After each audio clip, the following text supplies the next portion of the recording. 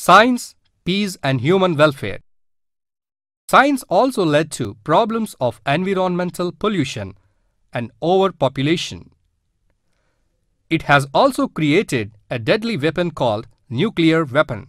The use of nuclear weapon produces radioactive dust which is harmful to human beings, plants and animals.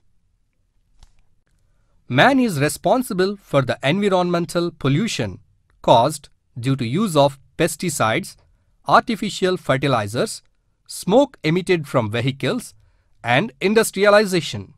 As a result, man is causing harm to other living forms.